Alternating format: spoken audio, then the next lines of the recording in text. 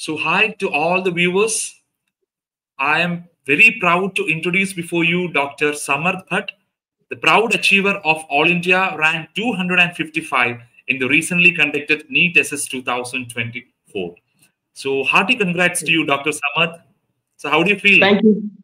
Thank you, sir.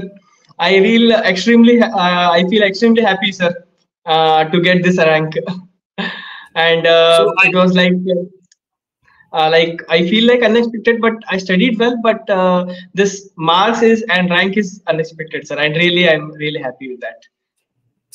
I hear that Dr. Samarth, you have just passed out. You have just finished your MD medicine.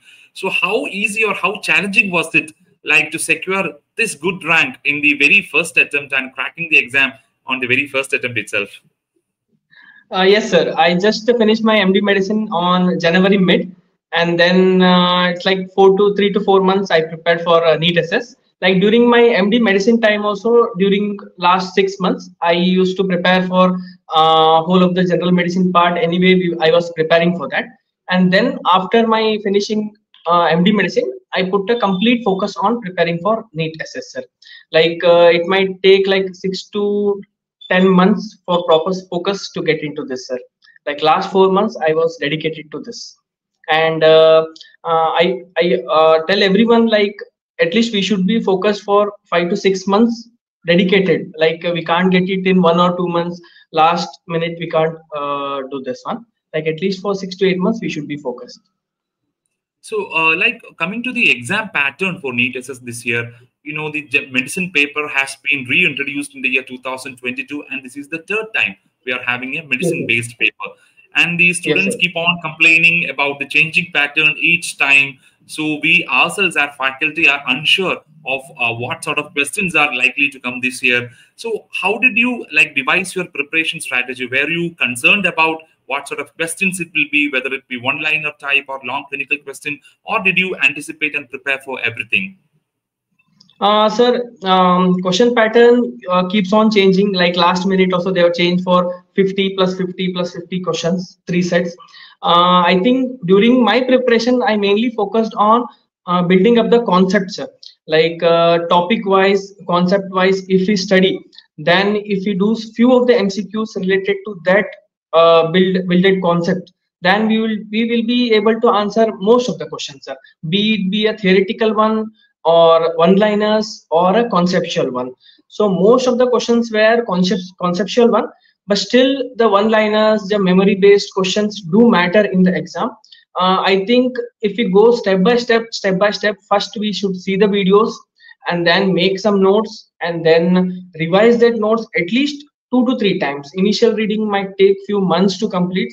Then second reading will be little fast. Third reading, if you do 3 to 4 times the revision of the proper notes, then if we solve the MCQs daily, like minimum like 20 to 30 questions at least daily, and then if we give some grand test like 2 to 3 weeks once, like, or else like week 10 days once, if we give the grand test, and if we find is there any mistakes or is there any building up the concept, if we are lagging in that, if we go with that, then I think it will be easy, sir. Like if we go step by step, and at the end, if we do little more grand test, not like last 2 to 3 days, we can avoid grand test, but still if we are good with the concepts or if we are good with the topic per se, like however do they twist the question, because the questions were related to multiple topics. Like it's not like the single topic, it's like rheumatology, pulmonology and other department mixed questions. Like we should be knowing all the subjects also to answer each of the questions. So I feel like building the concepts, then go with the questions and grand test, and then that would be an easy, whether whatever might be the pattern of exam. And also like some people, and this time paper was little difficult, but still if you're good at the concepts and if you solve the questions and from the DocTutorials, and I think it would be easy to answer that question. And just type like 50 plus 50 plus 50 pattern which they had changed, and the DocTutorials also gave the grand test in the end. They have also changed that pattern, so we got used to that pattern also. So it was a pretty decent, and I was able to answer most of the questions in the exam also, sir. So absolutely, absolutely. If I sum up whatever you have told in the last couple of minutes, I think it's best to do things right from your end and don't bother too much about the pattern of questions on where they are going to ask the questions from. You build the concepts, you make sure you are spending ample time on revision, and very importantly, you keep on practicing questions. That is one very cardinal point Dr. Samarth has raised, because many students just keep on reading and revising, but if they don't give enough time to practice questions, as experienced this time, when you have a crunch time during the present situation, the pressure situation, where you have less questions to answer long, like less time to answer long questions, you may find it difficult if you hadn't practiced solving MCQs right. So very important message, Dr. Samarth. So, Yes, sir. Dr. Samarth, right when the new pattern was introduced in 2022, it was when we have started introducing the QRP videos. And with each passing NEET SS, we have been introducing new like additions to our DocTutorials program, like the Harrison tables and charts. And then we have added the Elite test and discussion videos. And for this year, we have included the Harrison mini test. So apart from the conventional long videos, the question bank and grant test, how did you find these things useful in your preparation? Yes, sir. Definitely, the Harrison-based videos were amazing, sir, because the almost 90 plus percent of the questions were from the Harrison's concept or Harrison table only. But thing is, if we go on studying Harrison table by ourselves, and it will be a very difficult one, especially there is a lot of content in the table if we go on studying by ourselves. But if we see the lecture, if we see the lectures, then we will get to know like what are the particular points we should focus in that table. Like if we ourselves read that table, it might take a day to finish a single table. But if we go by lecture wise, then it will be very easy. Like we would know that this is important, this was asked before, so we should be thorough in this. And so that it helped me a lot, sir. And we also felt like if we didn't read the Harrison completely by word and word, then if we see the lectures, then we will feel like okay, we have completed the Harrison part also, and we would be able to answer most of the questions. And it was like, and most of the questions were also from that lecture also, sir. And allied test and discussions and question banks were also updated very much, sir. Like we would get to know like which, if you want to do some topic in endocrine, some topic in nephro, and we can directly go to that topic and solve that questions. And we can also bookmark that, and we would revise in the end. So it was really helpful. And also each year the DocTutorials which is updated, and recent videos are they have put, and all the videos were very much helpful. If we, since we can't revise the long videos again and again, and if we see the short videos, then it will be helpful for us also. And in the last minute revision also, it was really helpful in that aspect, sir. So absolutely, one important point that Dr. Samarth has raised is many students would ask us, like, sir, we have already made a compilation of Harrison tables and charts. Do we still need to see the video? But as Dr. Samarth has pointed out, you know, when you go through this year's exam questions itself, it is pretty obvious that it is set by someone who is a super specialist, and not from like most likely the set of questions from rheumatology must have been set by a rheumatologist and endocrinologist, cardiologist, like that. So there would pick and choose those areas in the tables which would be important in the clinical practice or in the day-to-day real life scenarios.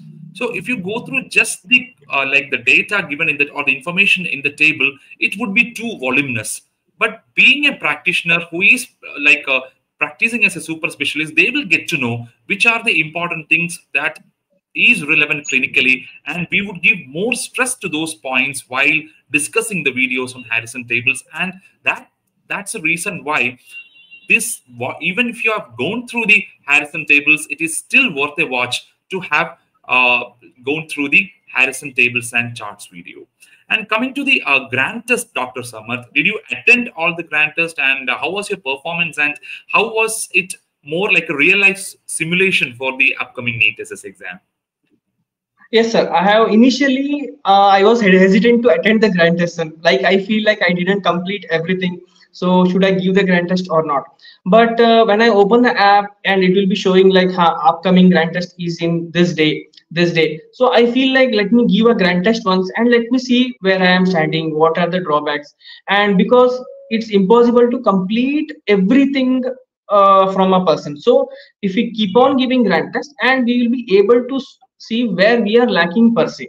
So I gave a grand test whenever the grand test was updated in the doc tutorials, like 2 to 3 weeks I used to give a grand test. Most of the grand test I gave, and later real life performance, and actually frankly to say it was like 300 or 250 to 300 is was only my rank in grand test also. So I was like, will I be able to get this good rank in real original NEET SS also? I was not imagine that, but still I got the same rank which I got in the last 2 to 3 grand test. Yeah, this happens to most of the students because when you speak with the students and you go through the actual rankers in the exam, almost all of them are following our platform also. So whatever rank you are scoring in the grand test, especially towards the grand test, towards the end, to nearing the exam, most of the students are likely to attend. So that's the reason probably why you had got almost similar, because the level of competition is almost similar to what you are getting in the real exam as well. And to cap it off finally, Dr. Samarth, were you a member of the WhatsApp groups, the individual faculty, and we have a general common medicine WhatsApp group as well? And how has it helped in shaping your preparation and helping in revising the questions? Yes, sir. It was definitely helpful because I used to initially, whenever I asked out, the faculties immediately used to respond for that within a few minutes. Actually, if I have any doubts, if I have any queries, where should I search for this topic? How should I go with this topic? They immediately reply to that. And if you have a personal doubt, and we can also message the faculties directly via WhatsApp, and that is very much helpful, and it boosts up the confidence, and we feel like there is someone who can immediately respond to us. Like if we feel like if we message, if no one responds, and we feel like, oh, we are alone in the studies. But if the faculties replies early, and if we can message the faculties personally, then we feel like we have someone to guide us each and every time. And if you have any doubts, there are a lot of people who can guide us and support us. In fact, the INI or the particular faculty group also helped me, and in the general medicine part also, the group had helped me a lot. And also there will be a discussion going on, there will be a quiz going on, and there will be a important topics discussion also going on. If someone else asks the question and the sir replies, and we will also get to know like, okay, this also the topic, this also is important. So I feel like that is very much helpful, and also boosting up the residents confidence for attending the exam. So it was really helpful, sir, and we can catch talk with the faculties via Facebook or Instagram, and most easy will be the WhatsApp, like we can message the faculties personally. It was really helpful in that. So, which specialty are you aspiring for, Dr. Samarth? Are you still going to attend the INI because you already have a great rank in your kitty? Sir, I am interested in cardiology, sir. I'm thinking of taking up cardiology in this NEET SS only. And anyway, I will be writing the INI SS. I'll be seeing which college I will be getting. So most probably I'll be taking up in this SS only, cardiology department. So, had a great time with you, Dr. Samarth. So, once again, big congrats. It itself is a huge achievement to like only pass out from medicine a couple of months back and still get this stupendous rank in the very first attempt. And a huge laurels to you, Dr. Samarth. And all the very best. And thank you for the time also. Thank you, sir. I would like to thank God and my parents, guru, and grandparents for their constant support and encouragement. Because otherwise, I couldn't have achieved this one. And I would like to thank my post-graduation faculties also for their constant teaching. And I would like to thank all of them for their support. And I'd also like to thank my fiance who had supported and encouraged me throughout the course and throughout my exam preparation time. So thank you, sir. Thank you very much. I would like to thank Dr. Tutorials whole team. And this rank belongs to you, and you had made because of you only. I have got this rank. Thank you very much. Thank you so much, and congratulations once again, Dr. Samar. Thank you. Yes, sir. Thank you, sir.